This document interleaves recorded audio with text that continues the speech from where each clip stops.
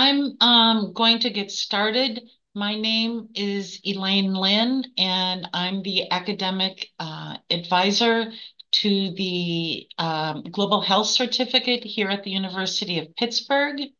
We are so pleased that you could join us as part of our University Center for International Studies um, Career Toolkit series. We began this about 8 years ago, and it was a way for students to learn about the wide variety of careers that are out there, because so many come into my office saying, I want to work for the United Nations or the State Department, or I'm pre-med. Um, and there's a whole lot out there. So it's a great way for our students to connect with experts and those I particularly like to bring back our alumni who once sat in my office, and here they are now rising, if not professionals in the field of global health.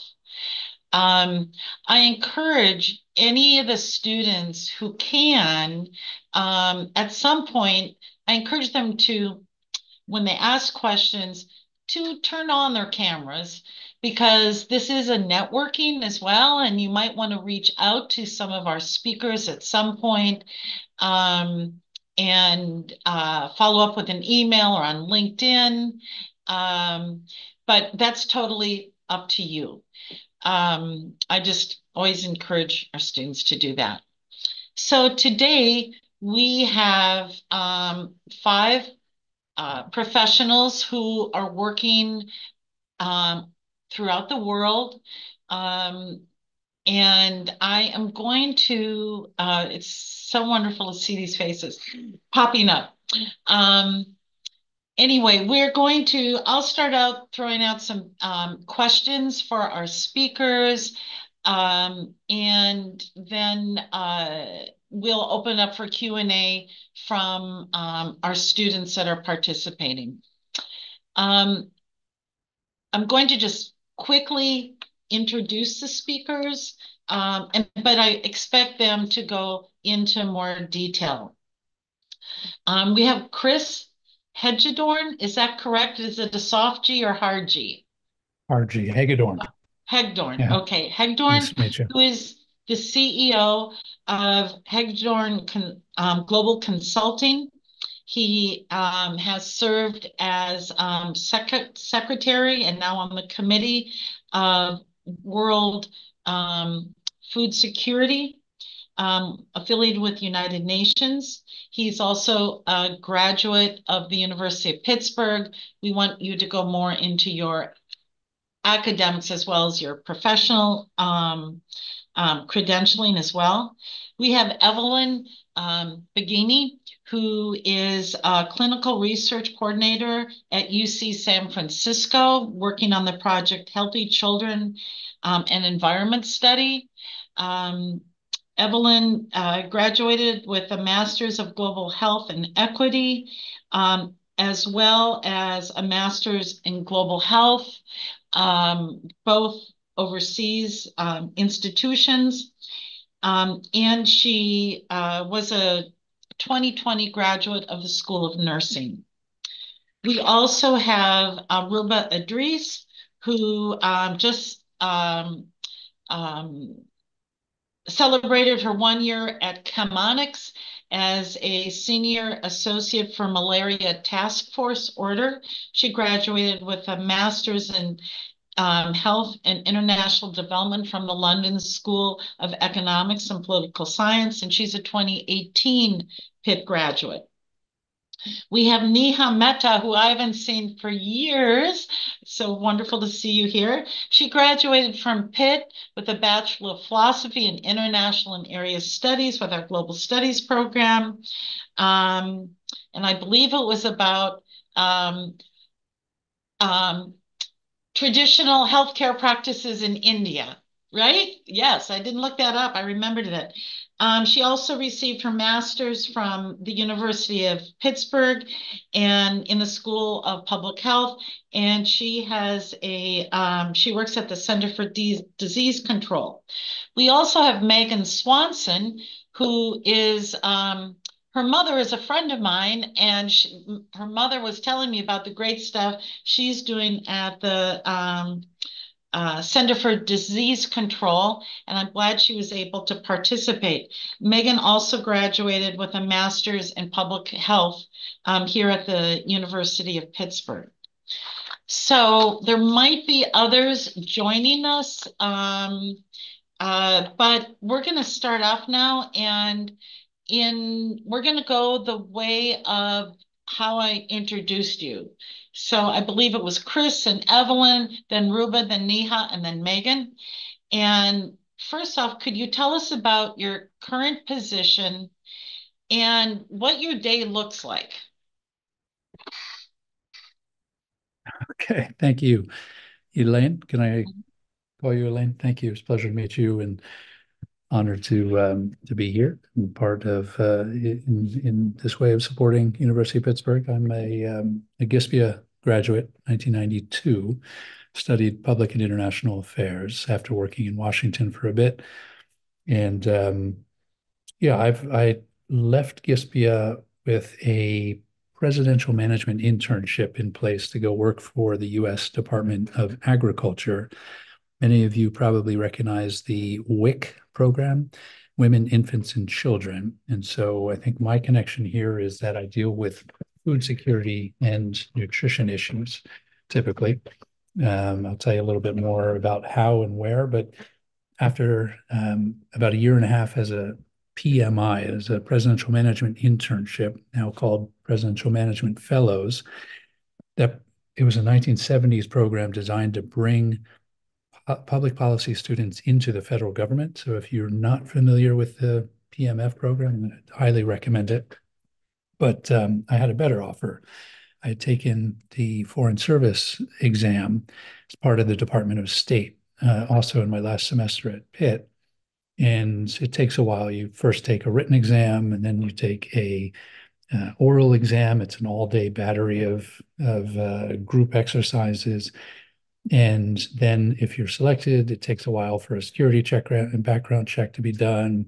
And then you wait to get on a list. But I waited and was brought into the State Department, where I worked for about 27 years, all around the world. So in China, in South Africa, in Egypt, Tunisia, Iraq. And then I wound up working in Paris, Rome first on food security, dealing with the UN agencies, and then later in Paris, where I was the US representative to UNESCO. So I've had a very varied career. It wasn't always food and agriculture, it wasn't always nutrition. In fact, I was dealing with missile negotiations with China, economic development in South Africa. So if you are interested in a diplomatic career, there are ways to do that and be focused on health, medicine, nutrition. Happy to answer any questions about that. But when I retired, I left Paris and the US mission to UNESCO in 2018, left the State Department, still young enough to start another career, fortunately. And so I went to work with the FAO, that's the UN's Food and Agriculture Organization. And what I was hired to do was to run the secretariat of something called the Committee on World Food Security, as you mentioned. That's a committee that brings in countries together with UN agencies, civil society. The WHO, for example, is heavily involved on the nutrition side. And what the committee does is develop recommendations and guidance for governments and communities to address certain issues associated with food and hunger. And so it's a committee with 139 member countries. It's based in Rome. It meets throughout the year. And we deal with everything from food systems reform to gender equality. So I did that for about 4 years, moved to Paris with my now wife, who's a teacher, who's resuming her teaching career back in Paris. And on top of some consulting projects that I do, I'm also teaching at Sciences Po, which is why I left that in the rename box. So that's a public policy university in Paris that where I teach the politics of global food security. So usually one course per semester, about 25 graduate students. And we go through all the fun and messy politics associated with food, agriculture, and nutrition. So let me leave it there. I also consult with Chatham House in London, projects related to food systems, for which nutrition obviously is a massive part of that. And I'm based in Paris, so I try whatever leftover time I have. I try to enjoy France and Paris. Over. Thank you, Chris. Thank you. I have a lot of questions to follow up, particularly what's going on in the world right now. I just heard about the pending starvation of Palestinians and what does that mean for organizations like yours? But we'll go back. We'll go up to that. Evelyn. Hi, everyone. My name's Evelyn. As Elaine said, Elaine, it's great to see you. I remember sitting in your office, and it was when the Global Health Certificate, I think, first started. And so we were trying to, and I had like 2 years left or something in the nursing program, which is already packed. So we were trying as best we could to fit everything in. So I'm just super happy to be here. Yeah, so I can just give a brief background about what I've done since graduating Pitt, and then go into what my current day looks like. So I graduated from the School of Nursing in 2020. It was when things were shutting down from the pandemic. So we went our nursing class. I was finishing my transitions clinical on a general pediatrics unit, and we went on spring break and never went back. So things were a bit chaotic for a new nursing student graduate. A lot of people were applying for residency programs and things, and a lot of those had closed. I was really fortunate to have received the Fulbright scholarship to be able to do a master's in global health in the Netherlands. So also a hectic time to travel. Most Americans were banned from Europe at the time. But because I was a student, I was able to go. So, and I found out a week before I left that I was basically able to go. So a hectic time. But I really enjoyed my experience in the Netherlands. So did a master's of global health there. And my thesis was on community gardens in New York City. And they're a qualitative research project and how people interpreted how they impacted their health and well-being during the pandemic. And that was really a great experience for me because I also learned, we talk about global health and it's so important focusing on these equity issues around the world, thinking about like WIC, for example, like food security in the US and community gardens in the US. There's so much that can be done here as well. And then during that time, so I focused more on environmental health in the master's, and then was fortunate to receive a scholarship to study at the University of Global Health Equity in Rwanda for a year. So I did master's in Master's in global health delivery there. So it's a bit more focused on implementation. And so my thesis, per the university, they asked my research partner tonight to ask academics about how One Health, which is like human, animal, and environmental health, kind of like planetary health or climate change and health, are in sub-Saharan African medical curricula. So we interviewed and asked different academics and physicians in sub-Saharan Africa to complete a survey. And now I've since moved to the University of California, San Francisco, where I'm still in the current role. I'm technically a graduate student assistant now, but it's still the same job. But I started my PhD program in nursing at UCSF. So continuing work, we work with childcare centers to detect and try to reduce pesticide exposures that children are exposed to. So, which brings me into my daily life, which changes every day. Obviously, most people know as students, and working, you're constantly kind of running around. I was actually supposed to take this meeting from on site at a child care center today, but as everyone does, I slept through my alarm this morning. And it's 9 a.m. here in San Francisco, so I will go after this. Um, but yeah, it's fun. I enjoy being in a PhD program. There's a lot of opportunities, and like a fellowship I'm doing. So every day changes whether I'm in class or out in the field working. So happy to answer, any additional questions.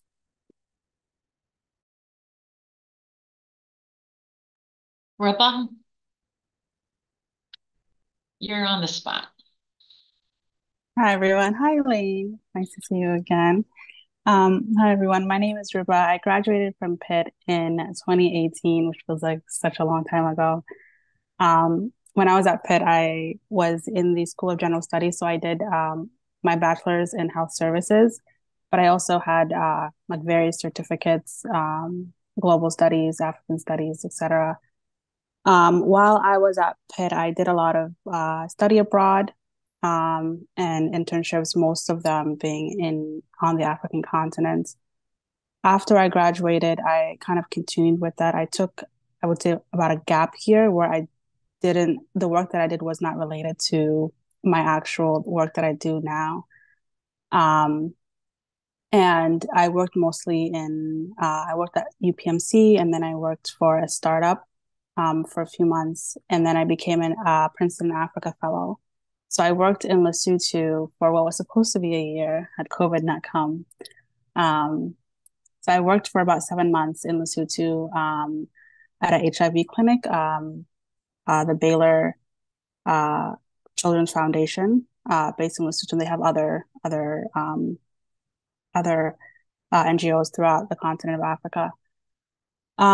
Afterwards, again, I think COVID kind of messed things up a little bit, but afterwards, I was working again for Princeton in Africa. So I was able to finish that out while I was abroad. I came back to the United States and I was able to finish that out. And then I worked for Princeton in Africa while waiting to get my master's. I had to defer my master's for a year.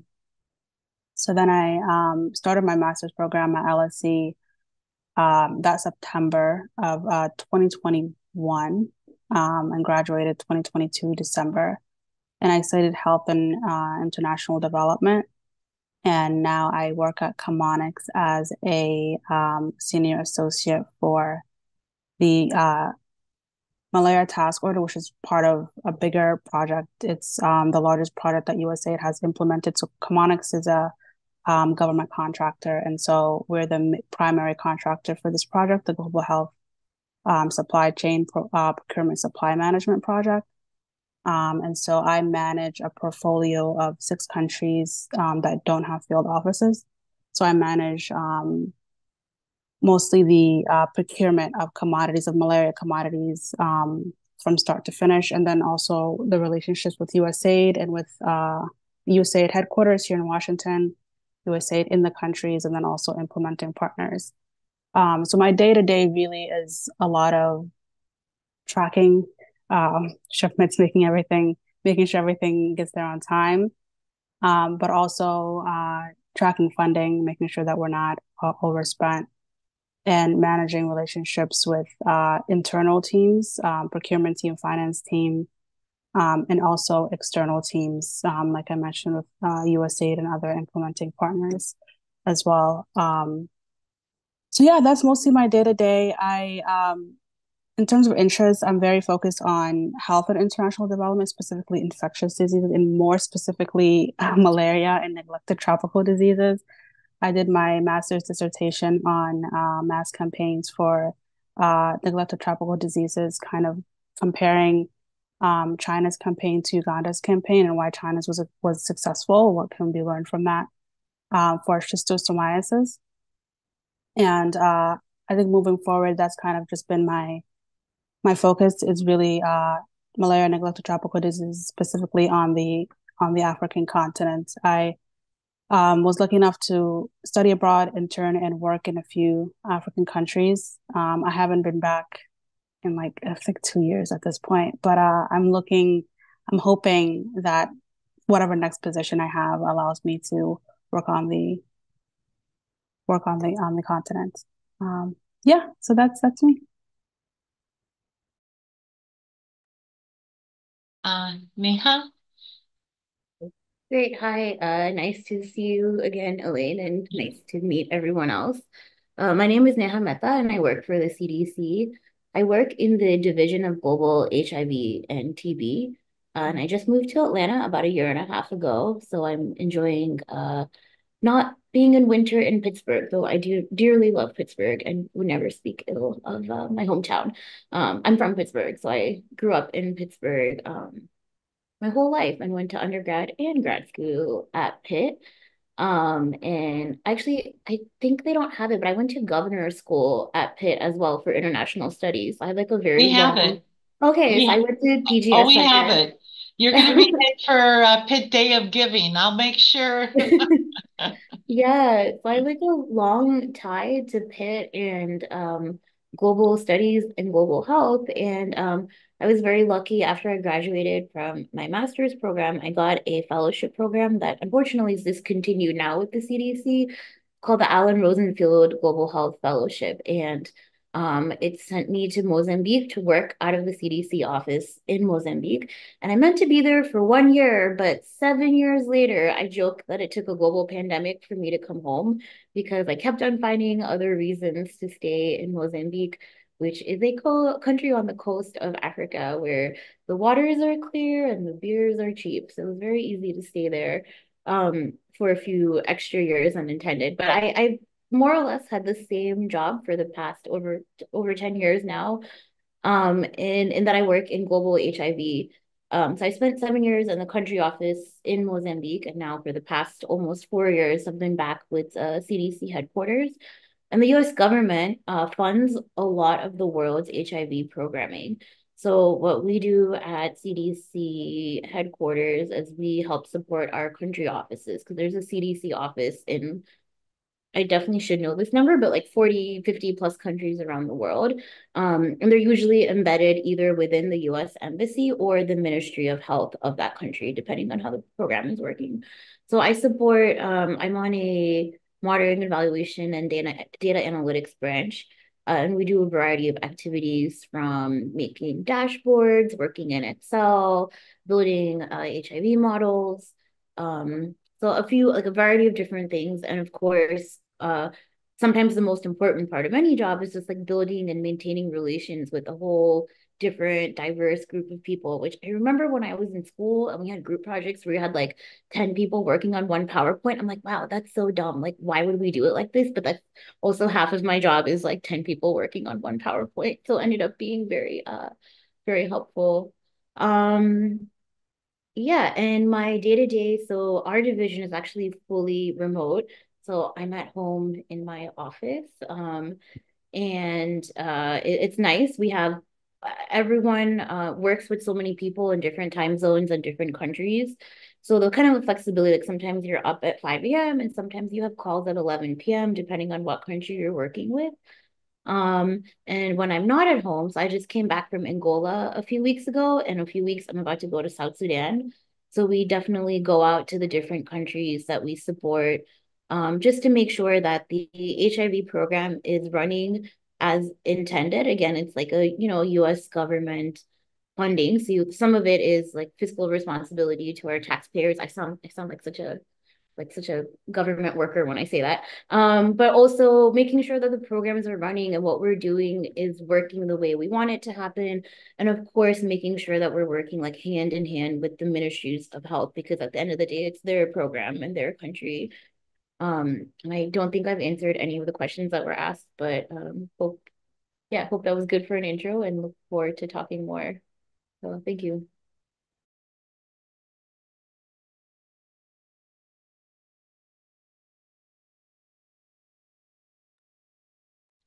Megan Swanson, you're up. Hi.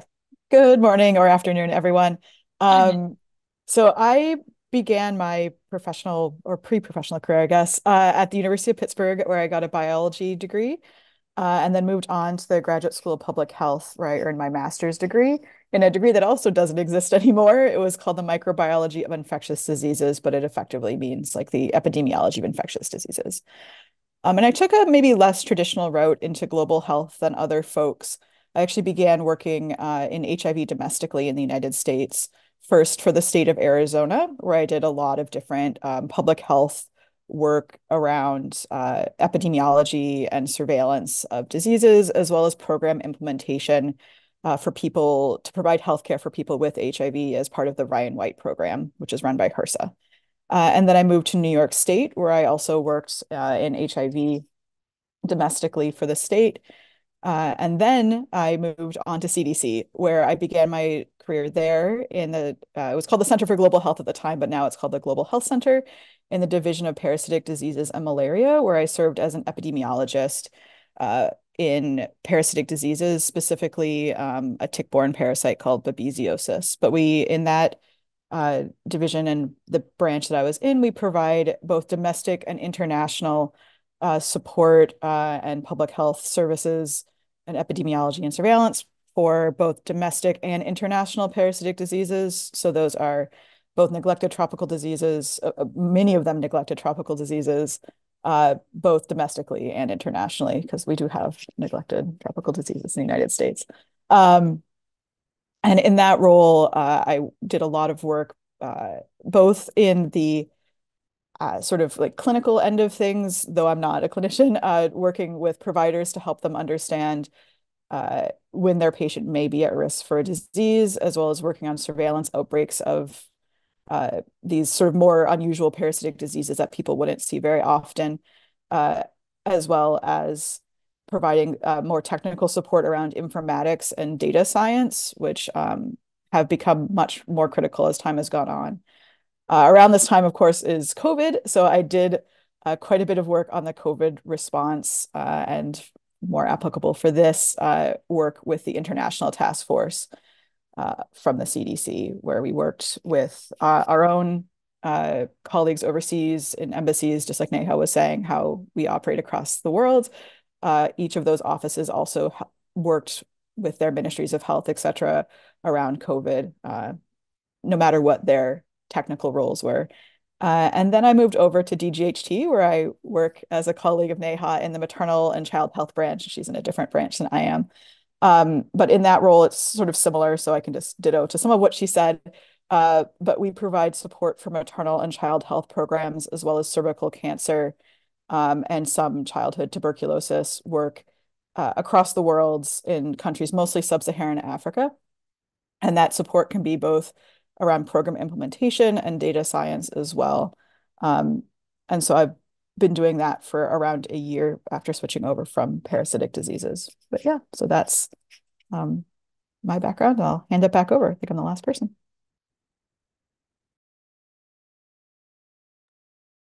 Thank you so much all for sharing this information with us, telling us what you do, and basically how you got there. I have posted in the chat if students want to or others want to ask questions. You can raise your hand virtually or just post the question in the chat line. I don't want to dominate this as I'm not I'm just interested and curious what you folks are doing, but for our budding and rising students interested in global health, you might have some other questions. So we'd love for you to ask those as well. So just, you guys have thrown out a lot of information. And one thing that this kind of goes right into the narrow focus of things. But Neha, you said we build an HIV model. And I have no idea what something like that means. And what does building an HIV model, what is involved with that? Yeah, so two parts to it. One is that we work with the UN. UNAIDS has they lead kind of this large international project that goes across international agencies, like our agencies within the US that work in the field of HIV, and then local countries. And in this model, you enter in 3 or 4 different types of data. So you have data from surveys and through surveillance that's been collected in each of the countries. You have data from programs, like programmatic data, like how many people are on treatment according to your data that you're collecting of health facilities. And then we work through like some sentinel surveillance projects, like additional information along with the census data. And it's put into a model that's been developed for like 20 some years with like a separate group that works on building out the model. And then every year you go through and you update all the different inputs and you kind of like configure your model based on trends that you're seeing in HIV and knowledge that you have in country and keeping good track of what is the quality of the input of your data. So always say like garbage in, garbage out. So you're kind of working through that and the model gets refined every year as well. So I sit on this UNAIDS reference group that gets together a few times a year and goes through the literature that feed the assumptions into the model, as well as some of the technical aspects of like how well is this model fitting what we're seeing in real time. And then there's other like smaller modeling projects that we do. Like that's like our big modeling project. There's other smaller things that countries work on. So with machine learning coming up and with some AI technologies, we run our country's like patient level data through different models that we fitted, trying to predict outcomes for patients or like what's the best location to put a health facility. And those we run a little bit more internally. And it's fun because you get to design them and pick them and fit them and see, sometimes we do models, they don't end up being very applicable or the results don't quite make sense, but it's nice to at least sit and think through those projects. And from like a technical stance, the models that we do more internally, we tend to run them in R. So that's like the big, I would say globally, the program, because it's free and open source, like that's what we do most of our work. And then again, that big model with UNAIDS is actually through a software that was designed specifically for HIV and other disease modeling.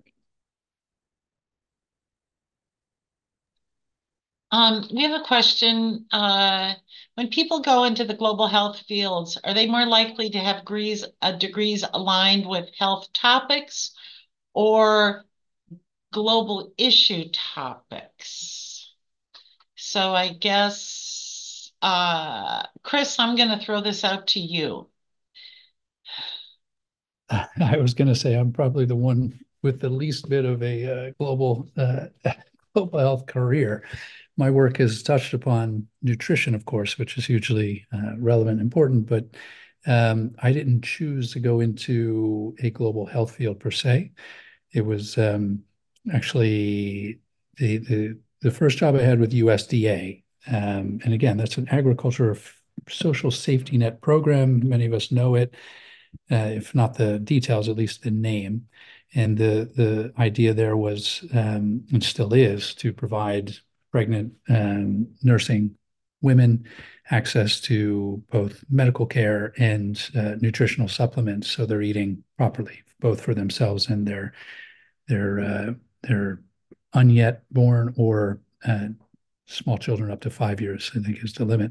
So again, maybe some of the others, Evelyn or others who have actually gone into a global health field might be better placed to answer this question. Yeah, Ruba with HIV work. Anyway, Okay. I'll take a pass, but Okay. happy to come back. Thanks, Chris. I'm just gonna, Ruba, before you start, tell me about when you start your conversation, if you studied a language and how maybe just having that language insight, if that helped at all, and if you didn't, would you do it differently? That type of thing. Go ahead, Ruba. Okay. So I studied a language. I studied Swahili. So I did the CLS program, which is critical language scholarship. So I was in Arusha, Tanzania for 2 months studying Swahili, and it would have helped if I retained most of the stuff I studied, because Tanzania is currently one of my countries in my portfolio. I would recommend, if you are going into the field of anything global, to pick up a language. And the language that I would recommend is French, actually. That's the one thing that I wish I picked up, or I wish I continued with. or even if you do like, there is an area of the world that you kind of have like, this is where I want to study, this is where I want to work. Like if I knew that I wanted to work in East Africa, and so that's why I picked up Swahili. I never really continued with it after I graduated. Um, I would definitely recommend either French or like that regional country. So even if you are working in Africa, I mean, you could be placed anywhere, and a lot of the countries in West Africa, they're francophone. So it's a lot easier um, when you have that skill. Like DRC is one of my other countries. Actually, most of my portfolio are francophone countries. And DRC, sometimes we're sitting in meetings and sometimes they're speaking in French and they're like, I don't understand. So I would definitely recommend a language. The To answer the question that was put in the chat, I think global health is just such a broad field that I don't think you have to. And this is also depending on where you want to go, right? But I don't think that you have to start off with a degree in global health, because there are a lot of other skills that are needed, um, a lot of hard skills that are needed that don't necessarily fall under global health, but are very much like, it's such a collaborative field that, if you studied coding, you can work in global health, right? Like we have, like in my team, we have like a coder who helps us with the tracking system. You know, there's so many people with so many different backgrounds. Whether you want a technical background, that makes more sense for you to go and study. If you wanted to do infectious diseases, that makes sense.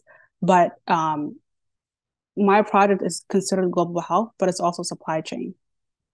So it's very interdisciplinary. And I think if you have a skill, there is a place for you in global health. If you are more of like a generalist, also depending on what you're generally like, known for. But I don't think that you really have to start off with like, okay, I'm gonna get a degree um and then I want to do global health. I actually would recommend working global health first and then see what you like and what you want to specify in. One of my other recommendations again is like to really have a skill, because it's a very broad field, and I think you can easily get lost in it. I think when you have a skill, you can, and a lot of these skills you can pick up without a degree. It's a lot of stuff that they don't really teach you. I think a lot of the skills, whether it's you're doing like data analysis or M&E or etc., you can pick up what type of skills. Yeah, so data analysis, M&E, program management, which is essentially what I do. And there are certificates for that as well. And then there are specifics like supply chain, which, I mean, you can get a certificate in that, you can get a master's in that.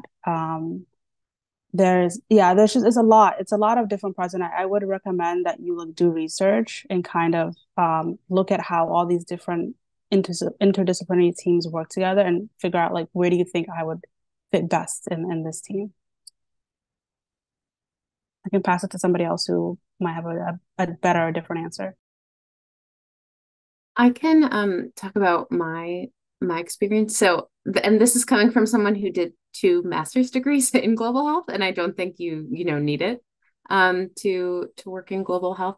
I specifically did that in part because I'm going through the nursing program at Pitt. I also felt like there's so much in the US, particularly in the healthcare system, that needs to change. So one of the reasons why I study global health is to see how things are done in other places to bring it back here. I mean, for example, when I talk about studying in Rwanda, a lot of people say like, oh, well, what did you like do there? What did you implement? And I didn't implement anything there. Like I studied there. And so I studied too and saw how robust like the community health system is there and try to take some of those lessons to my current work, where in California, I do think public health is more funded than I've seen in other places, but at the same time, there are a lot of structural challenges. I do think having both hard skills and soft skills is beneficial for me. I do seem to get trust in different places because I'm a nurse. And so there is something to be said about having, you know, a specific skill set or a specific type of experience. And I would also say that soft skills as well go a lot. Like you can send your resume.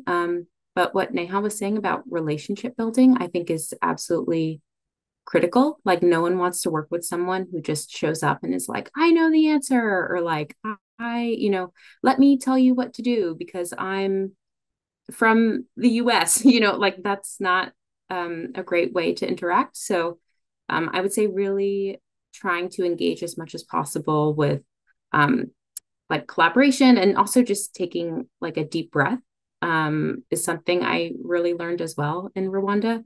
I think we're so busy, you know, there's so much to do and so many things like that. But in a lot of places, like just jumping in and saying, like, let's work on this project isn't how people might want to work together. So I think really trying to build those relationships is essential for this type of work.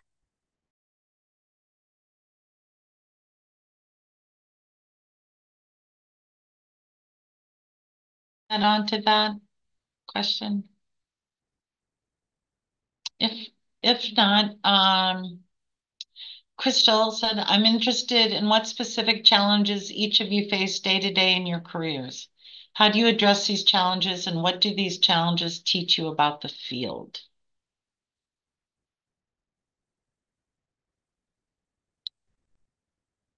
Megan, can we start with you?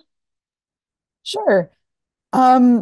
So I think this actually flows nicely off of what Elaine was just saying around soft skills and working with folks. I think one of the biggest challenges is trying to align what sort of we think is a priority or what we even have time for with what others think is important or what they have time for. Often our country office staff are really busy and they really have to prioritize heavily what they're doing. And there's quite a few things are running. So I work in HIV specifically, but there are quite a few other global health programs alone that they're having to juggle. So malaria, there's also respiratory viruses that work overseas, lots of different global health programs. So just really trying to find ways to balance what we think is important on our end and headquarters with what is important on the ground. And also uh, understanding that we don't have that insight. We try as much as we can from afar, like in Atlanta. Neha mentioned travel she has coming up. So we do try to go in country and work with staff one-on-one and go out into the field and see what's actually going on. But even then, we just don't have the same kind of understanding of what the actual on the ground is on the day-to-day as they do. So really striking that balance is critical. There's a lot of I'll call it diplomacy, sort of in a more loose sense of what diplomacy is, because there can be technical diplomacy as well. But really, with working with both the CDC staff that we have, or our federal staff, or our partner staff, implementing the same programs, as well as with the ministries of health and country offices. Uh, and then there's also things like technical resources. So we have access to far more resources, often even just stable networks. So things like computer programming like SAS or R that people might learn to use to do data analysis is just not going to be as accessible to everyone that we work with. So you'll often do work in things like Excel. So something that you might think, oh, I'm not going to do much work in that. I've got a more advanced degree. We're doing complicated things. You actually do. It's important to sort of flex to what is reasonable with the people that you're working with and what they have access to make something that's usable. If no one can use it, then there's no point in making it. But yeah, so those are just a couple of the challenges I think that come up. But yeah, so I can pass it to somebody else who might have some other ideas as well.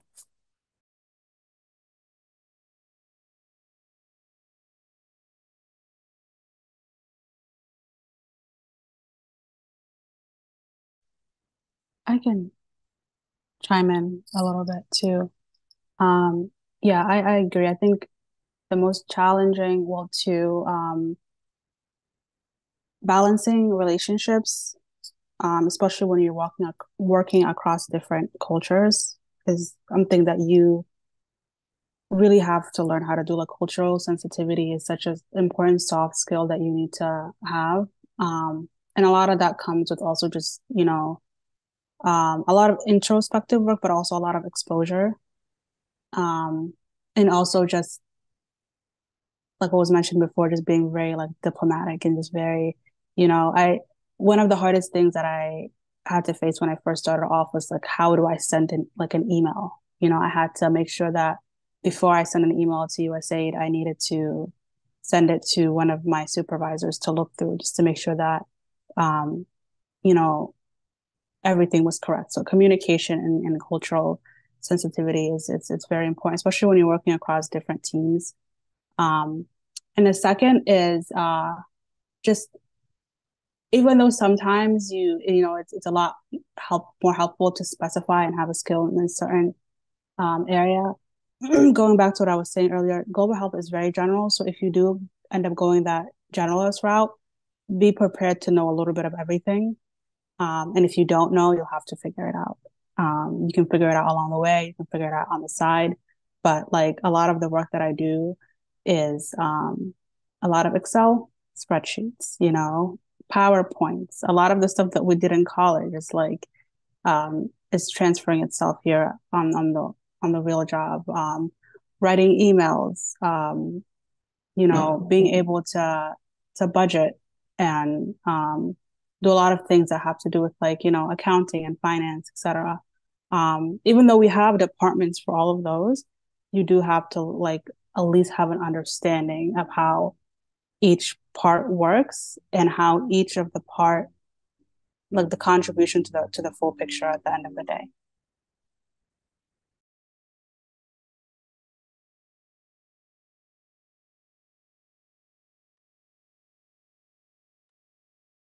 I see that two of you, or I know that two of you received your degrees overseas, and that Chris, you're actually teaching at Sciences Po, and I know there's a master's program that some of our students have been interested in. Can you tell the difference, kind of a comparison of getting or what you think that opportunity of studying a master's program abroad offers you compared to going domestically? Sure, Evelyn. Well, I think it's really more about the experience. I don't know if it was Ruba or somebody else who was talking about learning, or maybe it was Evelyn, but learning how other people do things abroad to see how they apply back home. So, and there's opportunities where we can take skills learned in the US and apply them, particularly in developing countries. But yeah, I think when I was an undergrad, I chose to do a semester abroad, and I went to France for a semester. It changed my life. Definitely is what impacted my career choices in studying at Pitt. So, and it's the same thing with the languages. So Ruba was studying, mentioning wanting to study French. I mean, that's the more languages you know, it opens lots of doors, lots of windows, general understanding of different cultures. It's hard. Doing it on your own is really hard. I mean, I got lucky. I got paid to study languages and studied five. Um, but at least one, pick up one and a place that you'd like to go and travel. And yeah, it's enriching. Um, on the earlier question about challenges, I mean, like I said, I'm a little different from the rest of the groups. I'm not doing technical work around health and or healthcare rather, but am focused on policy and politics that address our food systems. And we know that global food systems have now become the number one killer, in fact, of large numbers of the population because of poor diets and the non-communicable diseases that accompany them, cancers and heart disease, et cetera, et cetera. That's a massive thing. And it is the biggest challenge you asked about is trying to convince countries, communities, even individuals to change the way they eat. There's a push with the White House now that is policy push called Food is Medicine. And this is coming from a lot of work out of Tufts and a number of schools in the nutrition fields that are trying to battle the industrialization of food, the massive marketing to children of foods that are high in sugar, fats, and salts. And it's something that we all have to think about, no matter whether you're going into HIV work or what specific field. We all eat, and we all have to deal with the health consequences of eating or diets. So that's the challenge that sort of goes through all the work I do, teaching, consulting, even with the U.S. government and the Foreign Service. So, yeah, that's something that I think can be those who are interested in that field. There's so much you can do, right from your own, shopping basket to your kitchen table and kitchen to how to help communities address, food deserts or poor nutrition. Programs that deal with nutrition. So I could go on for a long time on this field, but just to say, yeah, definitely language, definitely travel, definitely think about the politics of food and food as medicine. Over.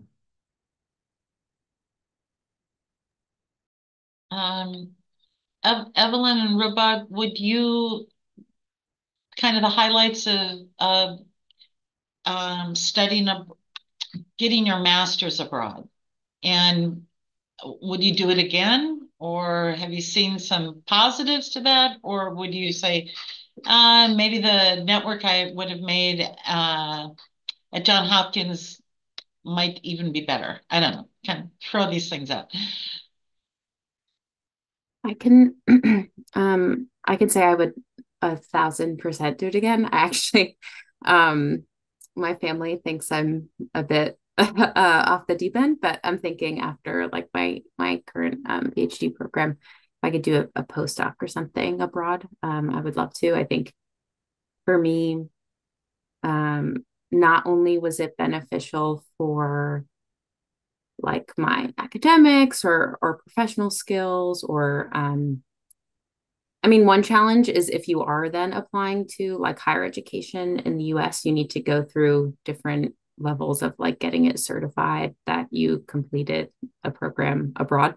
But that's not a big, that's the biggest issue I've faced is like needing to pay to get someone to certify that my degree counts in the US. But I learned like completely new contexts and just thought a lot more critically about how and why I'm doing what I'm doing here and why systems are set up ways here. And also just personally, like some of my best friends like live abroad. I'm going to visit them at the end of the summer. And so I think, like academic or I say academically because that's kind of the field I'm working in, but professionally and personally, I would 1,000% do it again. I would also do it again. I think I had a few reasons to study abroad. One, it was just it was shorter and it is cheaper. My program at least was than studying in the United States. Also, the program that I wanted to do at the school that I wanted to do, there was really not much of a difference, I would say, if I had studied it here as opposed to in London, just because of they're both, they're recognized. And the school that I went to is also recognized in the field of global health and international development. I think the connections that you make, you're in a space where you can make more connections, I think, with just different people because my school is also extremely international. So I think over 50%, maybe even over 60% of the population is actually from outside of the UK. And because of that opportunity, I was able to meet so many different people from all different backgrounds and also make those connections as well. I actually wanted to plug in, so Sciences Po and LSE actually have a dual degree if anybody's interested in doing that. The dual degree, I had a few friends who had done their first year at Sciences Po and then came to LSE. They have their dual degree and double degree in international affairs and then one in political economy and development, if anyone is interested in doing that. But I would highly recommend it. I think it's just nice, especially if you are working in a field that is global. If you don't get a chance to work globally beforehand, then there's always the chance to study globally, whether it's to get a degree or to get language. There are so many different programs that the government offers and that are just out there. I didn't even know that getting my master's abroad would be like as easy as it was, or just like as an option, until I actually had one of my professors at Pitt who told me that her daughter was getting her degree in the UK as well. So that's when I had the time to kind of look around and see and look at different programs. So I would highly recommend it. Yeah. So we are going to be coming to an end here, but if we could just go around and say, if you could give like one word of advice or one sentence of advice for students who are considering careers in global health, what would it be? If they're currently, let's say they're current Pitt students, what would be your one pitch to them? We'll start with, I'm going to go across my screen. Evelyn. I was just going to say apply. Like, just as Ruba was saying, there's so many different programs and opportunities. It's frustrating. Like, I completed so many applications. And so, but I would just say, even a quick Google search, like you can just start applying for things, and I think things will work out as they do. Thank you. Chris. Yeah, I think I would repeat something similar, which is, apply, experiments, and be open to adventure. I think, the things that worked for me best were definitely not what I had planned or expected. And I think reach out, talk to people, be open to new ideas, and there's a million different things you can do in the field. Everything from more technical research, data analysis to diplomacy. CDC, I had friends who worked for CDC at the US Embassy in Rome, for example. I mean, they post specialists abroad to do public policy. So it's not, you have opportunities throughout your career to do things like travel, work abroad. It's easier to learn a language when you're between 20 and 25. I can tell you that. So, take those opportunities now, experiment, and enjoy. Ruba? I have a few that I'm going to try to condense into a very, very long sentence. So the number one is, I think, do your research on global health. Do your research on what jobs are there. Even if you go on LinkedIn and just type in global health jobs, look at the job titles, look at the job descriptions. What do these people do? They'll give you an idea of what your day-to-day might look like, or also what skills might be needed. Number two, if you're a generalist, try to understand a little bit of everything. If you want to specify in something, get a skill and stick to it. A lot of global health organizations hire technical consultants, and those are very useful, and those are needed in almost every organization. Number three, if you can, pick up a language, and be consistent and stick to that language. It's going to be difficult. It's going to be hard, especially if you're not immersed in it, which goes into number four. If you can, get immersed in that language. So there are a lot of programs that like the program that I did CLS, where, you know, they'll literally pay for you and pay you to go to a different country and study that language. So immersion is key.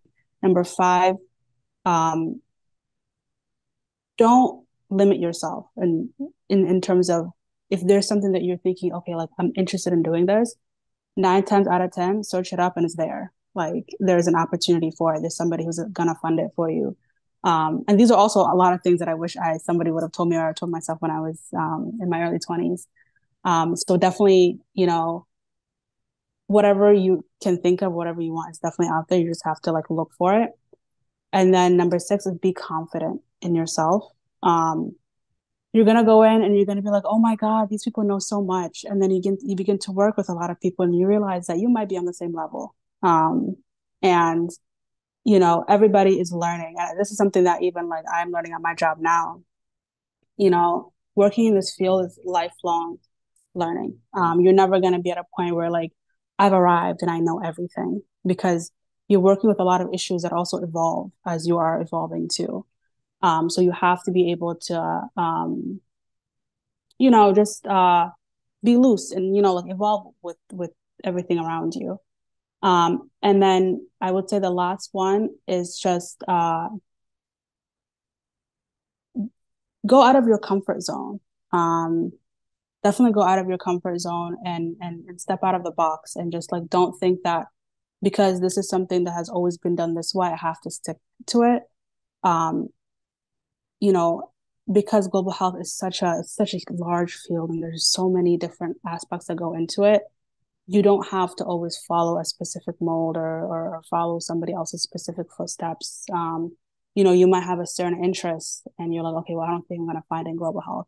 You probably will find something, something there. So I think those are what the 6 or 7 that I would say, things that I think everybody should kind of follow, or at least keep in the back of their mind when they are approaching working in global health.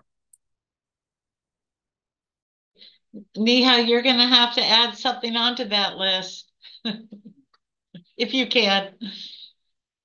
I know, I feel like that everyone has said great things. So maybe just reiterating to like trust yourself and be confident. There's so much space in global health. And if there's something that you want to do, you're gonna find, as long as you want it, you're gonna find a way. And I think like Chris said as well, like be prepared for the unexpected. And if you see a cool opportunity and it wasn't on your original plan, just take it. Like you really never know. And that's part of the fun of working in this field, and that everyone in global health is very cool. It takes a certain type of person to really enjoy this lifestyle. So don't hesitate to reach out to colleagues or other people, us.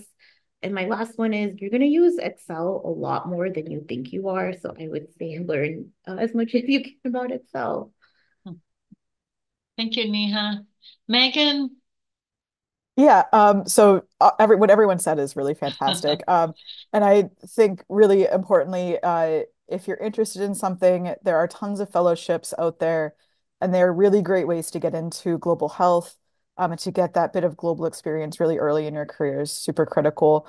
And then something that I don't think anyone has mentioned yet, but that I know a lot of my colleagues have done is Peace Corps. That's another great program that people can join to get tons of different kinds of experience across all of the global spectrum. It certainly isn't just health.